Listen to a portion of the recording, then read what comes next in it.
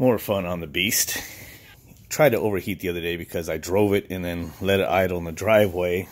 I forgot that the electric fan is not hooked up at all. Somebody, I mean, there's a couple different relays hooked up here. So somebody has a relay that they had hooked up to the fan right here. So I've got the power unplugged from the constant control relay module, or whatever you want to call it. Got my idiot light hooked up. Found a fuse blown, a 50 amp, so I swapped it with the ABS fuse. So now I'm testing. See, high speed fan on, and it goes on. Turn it off. Cool. Okay, I have a fan motor plugged back in. These two wires right here normally go over, I remember it on the other one, to a little coil module goes in here, and what it is, like a resistor coil to basically drop the voltage through winding to slow down the fan motor for low speed. And so that's missing, so I'm just got it jumpered through an alligator jumper there, which will drop a little bit of voltage since it's not going to be rated wire for the amperage on the motor.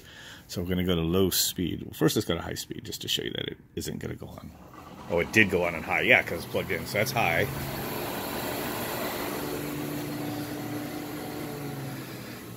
Let's go to low.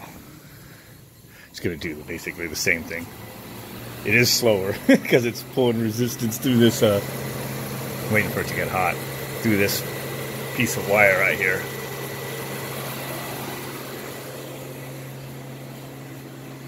Back to high. It's definitely faster. This is a nice tool. Don't have to warm up the engine or anything. Let this fan run for a second and see how shitty it sounds.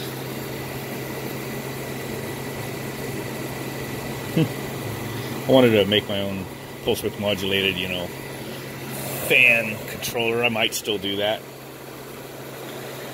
And that way when it calls for low speed, I'll just slow it down with pulse width modulation and a filter capacitor instead of using this stupid thing. That'll be awesome.